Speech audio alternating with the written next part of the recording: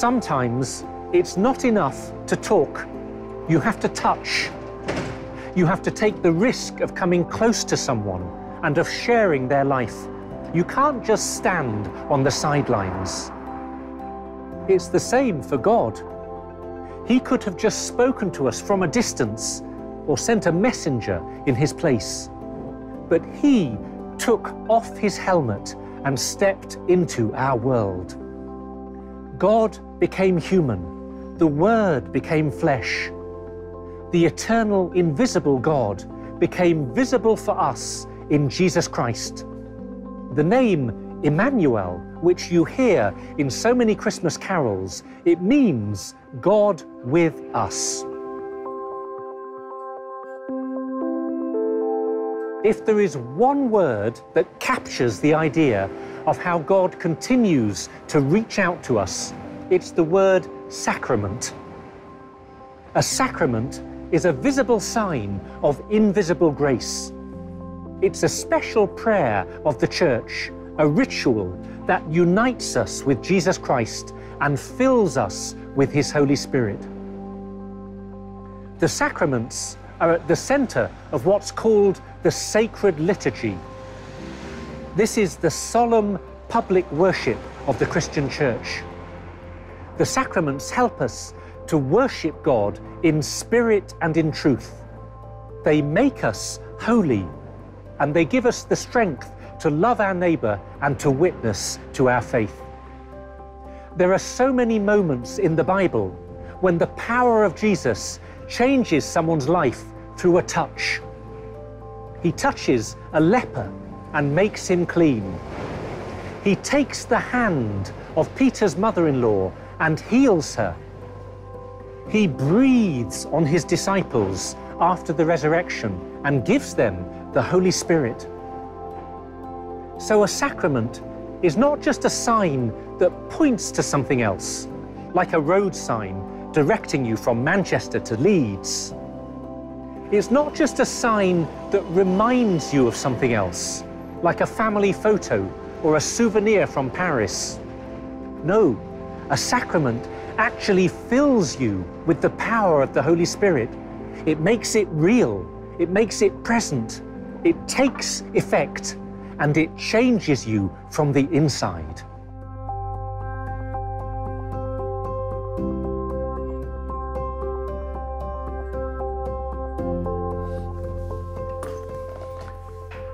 So here are 5 key facts about the sacraments. First, there are 7 sacraments, 3 sacraments of initiation that bring you into the fullness of the Christian life: baptism, confirmation, and the Holy Eucharist. Then there are 2 sacraments of forgiveness and healing. This is confession and the anointing of the sick. And then 2 sacraments of service or vocation: marriage and ordination. The second fact: the sacraments come from Jesus. He instituted them.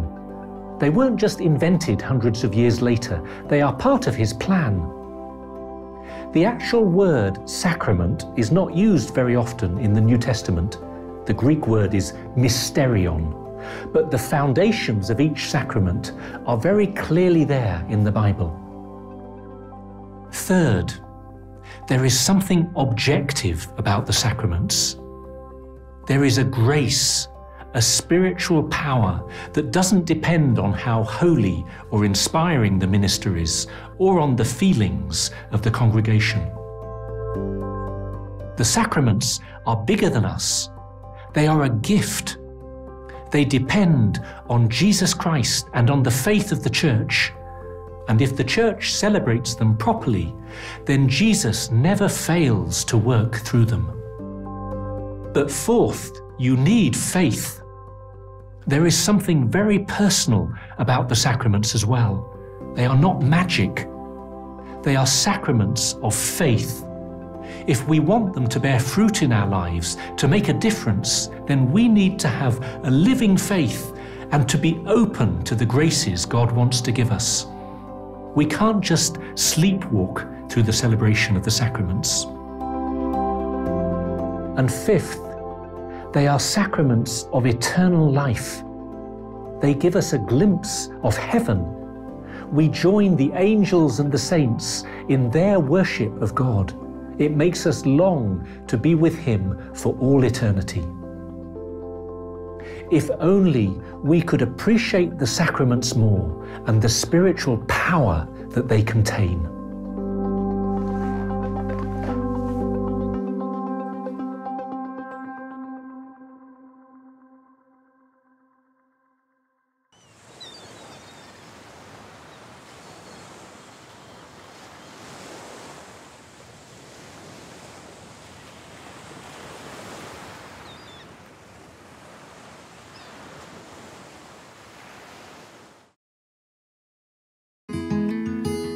I'd have to say Christmas, because I just love the hymns. I remember coming into a church like lowly lit. There was beautiful music, candlelight, and just the atmosphere and the feeling of God's presence there. Like you can't even say anything, you just walk in and just, wow, you know, amazed. I would say going to Latin Mass for the first time was definitely a wonderful experience, and I found it mind-blowing. So at one of the silent retreats that I went to as a university student, we would have Mass every day. And during those moments, I felt like it was a very powerful service because all of us were going through the same really powerful spiritual experience.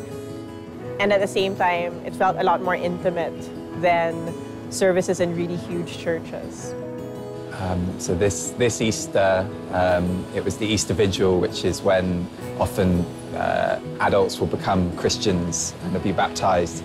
And I was at a service where there were multiple adult baptisms, and it was extraordinary seeing these people changing their lives. We sung Alleluia after every time someone was baptized. Really moved, really moved. There's so many, but I think the main, most inspiring one for me must be World Youth Day, when the Pope celebrates Mass and like so many million young people are kind of just there and all are there for the same reason and to just grow together in faith.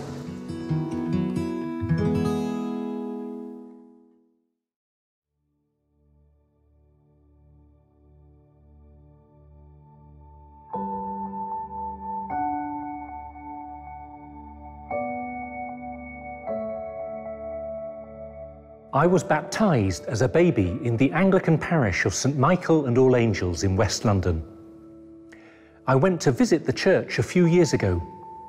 I found the baptismal font at the back of the church, a stone basin of water about 3 feet wide, with a wooden lid hanging from the ceiling. It was strange to think that my Christian life began there all those years ago. I'm here today in my local Catholic church of St Charles Borromeo near Oxford Street in central London. The baptismal pool is built into the floor near the front door, just behind me here.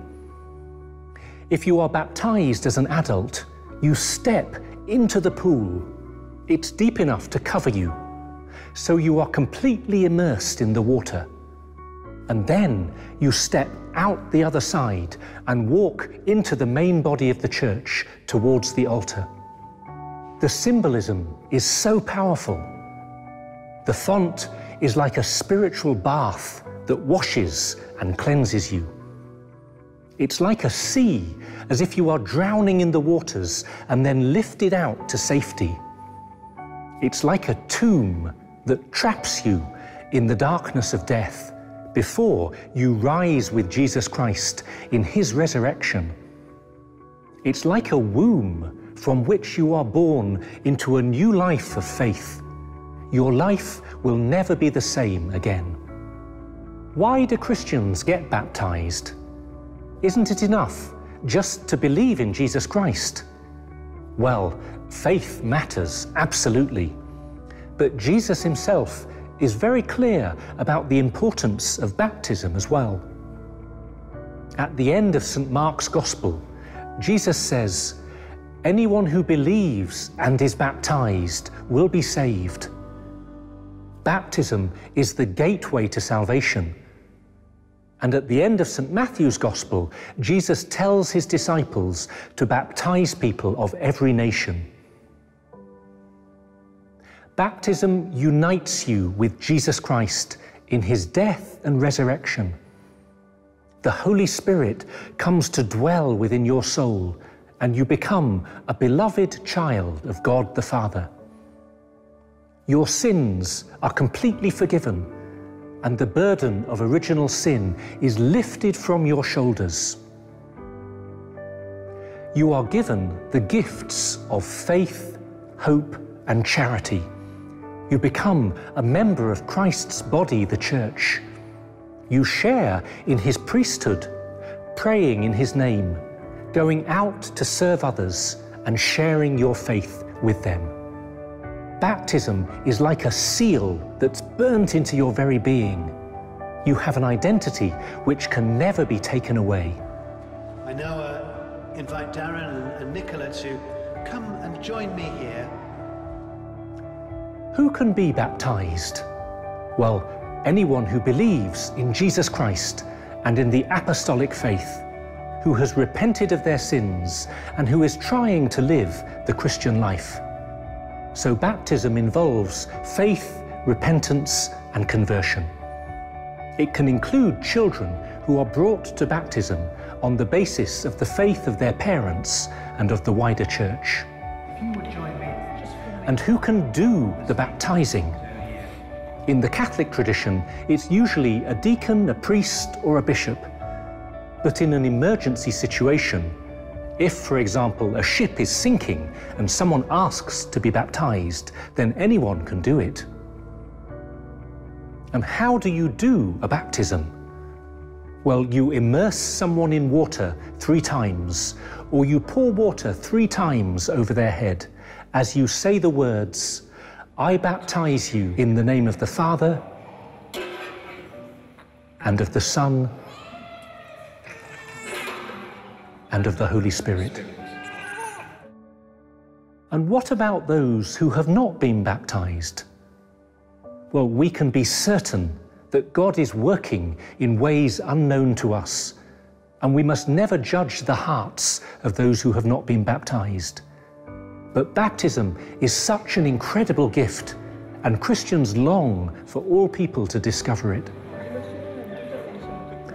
5 years ago, we built a huge baptismal pool in the middle of our chapel for Easter.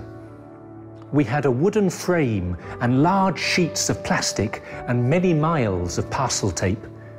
We managed to make it look like a 5th century marble font. It was a beautiful service, and the baptisms took place without any problems. But when I went back to the church after the party, the whole place had flooded. The pool had sprung a leak, and there was water everywhere. Everything was ruined. I felt like weeping, but then, after a moment, I laughed. It felt like another baptismal symbol. Grace gets everywhere. We are not in control.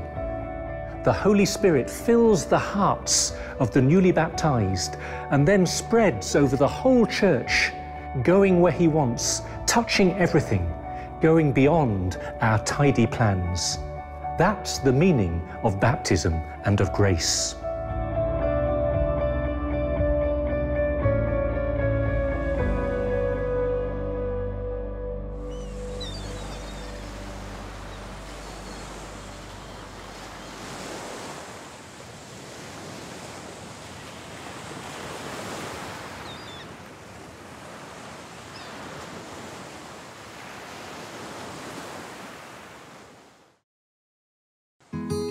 I would really like to be kinder to the people I live with.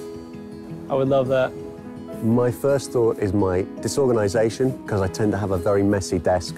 But my second thought is my tendency to want to get away from recognizing my own faults. When something's gone wrong, I'm wanting to blame other people. I'd be less lazy so that I could experience a bit more of the great things that I've been able to experience when I've been on. I've actually thought about this recently, and I think that when I was much younger, I wish I was more open to say yes to things as I am now. I would want to be less fearful, a bit more bold, but still joyful and thinking about others. Yeah. I think I'd be less pragmatic. So, I think I've made a lot of decisions in life, constrained by, by career or by, what kind of makes logical sense career-wise. And I would have probably taken more risks. I wouldn't change anything because I think God's made me the way I should be and I trust him.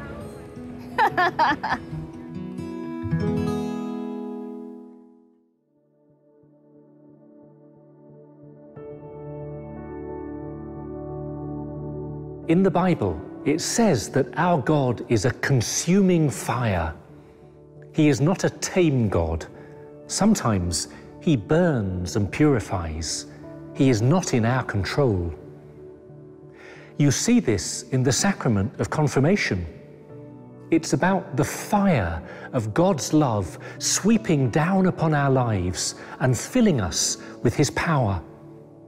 There is a special outpouring of the Holy Spirit, just as there was on the disciples on the day of Pentecost. It's not the first time we receive the Holy Spirit, who comes upon us at baptism, but there is a new energy, a confirmation and a strengthening of his gifts. We are anointed with the sacred oil of chrism as we hear the words, "Be sealed with the gift of the Holy Spirit." There are great debates about the best age for confirmation. In the Eastern churches, you are normally confirmed as a baby just after your baptism. But in the Western tradition, it varies a lot depending on what your bishop decides and what the tradition is. It can be anywhere from the age of 7 or 8 to your late teens. But whatever the age, the meaning is the same. We are filled with the 7 gifts of the Holy Spirit. These are their traditional names: wisdom, understanding, right judgment, courage, knowledge, reverence, and the fear of the Lord. A fear that brings not anxiety, but a sense of wonder and awe in his presence. Do you see how amazing this is? Most of us feel very ordinary. We are aware of our own weaknesses. We often feel trapped by circumstances.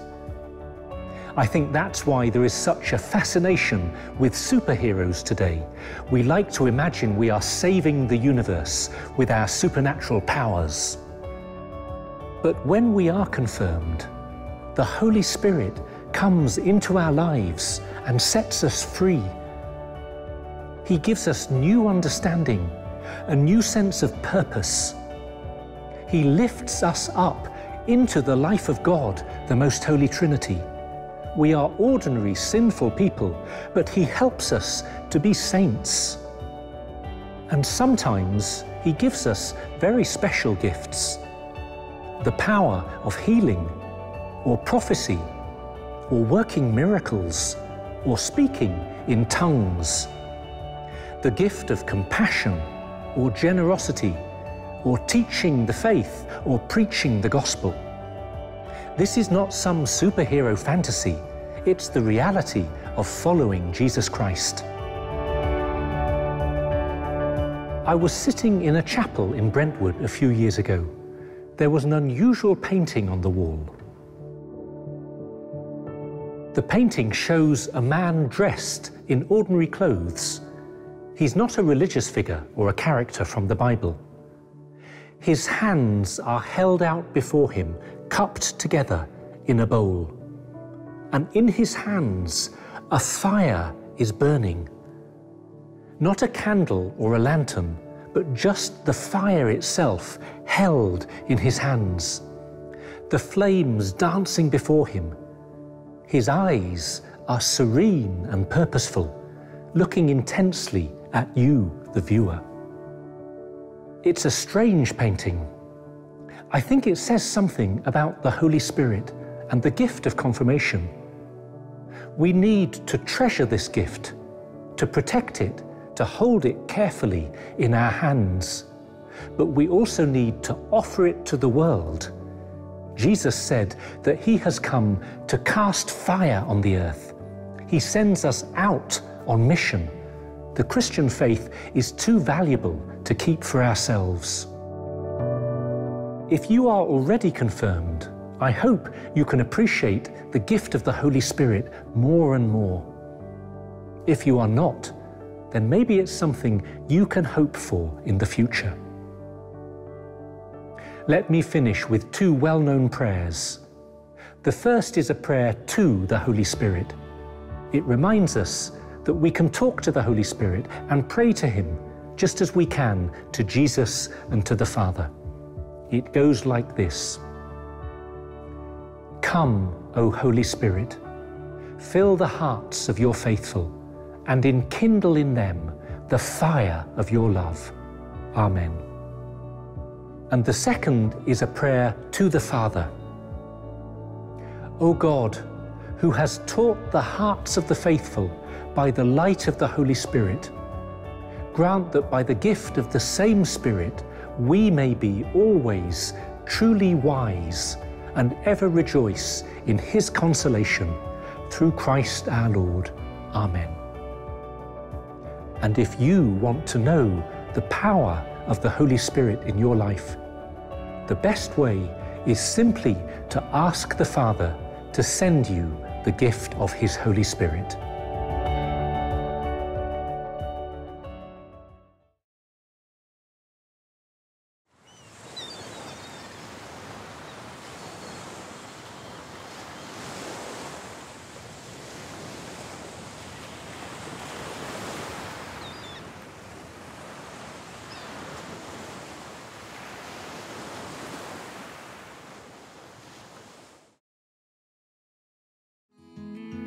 My mum.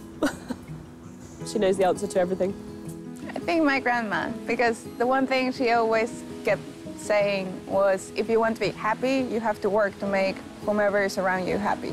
I'd have to say my Auntie Grace, because in difficult situations, she just knows how to sort things out. It's gotta be my mother, because she's just acquired so much knowledge and life experience and everything that she puts to good use. Yeah. I'm lucky to know a lot of wise people. One person who comes to mind is a senior colleague of mine at the university where I teach in the Philippines.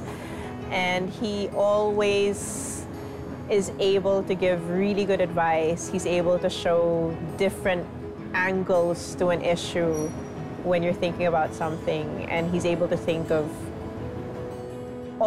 he's always able to help you make a decision in a place that comes from virtue and goodness.